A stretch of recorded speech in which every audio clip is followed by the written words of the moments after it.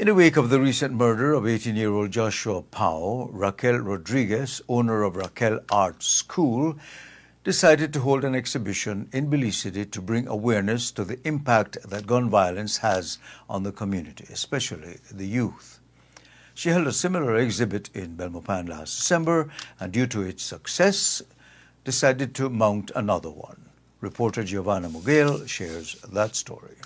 The students of Raquel-ART School in Belmopan took their paintbrushes to the easel to create artwork in honor of the country's teenagers who have fallen victim to gun violence. These art pieces were put on display today on Albert Street. The gesture is to raise awareness and silently protest against the gun violence plaguing the community. The students range from ages 4 to 19. Owner of the school, Raquel Rodriguez, further explained the significance of this art show. The main reason that we're out here today is because we did a little one-on-one interview with Mr. Rene Villanueva from Love FM, and they asked us the same question if we would be likely to take this artwork anywhere else other than Belmopan. That was in January when we did that interview, and it struck a nerve. It struck something inside of us, and that's why we're here today. So they sort of kind of opened up our eyes to not just having this artwork stuck inside Belmopan, but to have it for the rest of the country.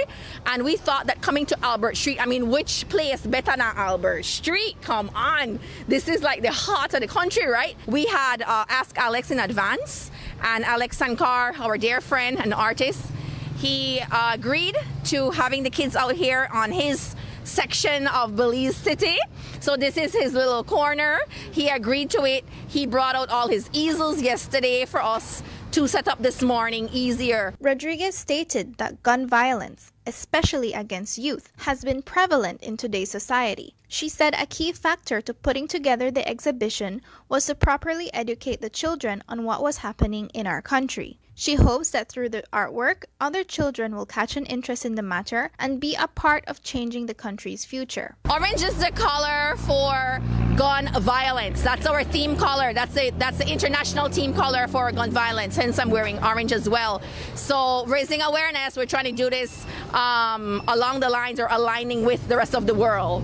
So we have the kids, they all knew this, we researched it, they studied it in school, and so most of the paintings were done on orange backgrounds.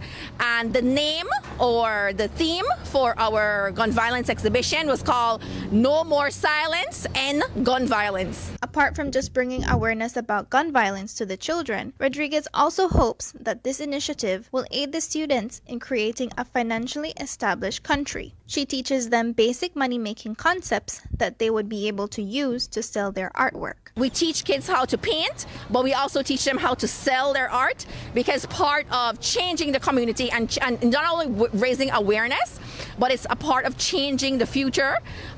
It's about grooming our children or teaching our children also how to self-sustain so that we could become a better, more united, better established, financially established country. We have done several projects or workshops where I have the students all combine their minds, their creativity, and we would paint for one theme or one occasion. For example, over the weekend we had a bunch of paintings that we did for a gift shop in San Pedro. So what I do is I try to find or scout out people who would take our artwork onto their gift shops and sell it for us. Although she knows that changing the community's future will not happen overnight, Rodriguez and the students at her school are hoping that their effort will stimulate other members of society to speak up against gun violence currently affecting the youths of Belize. Reporting for Love News, I am Giovanna Mogel.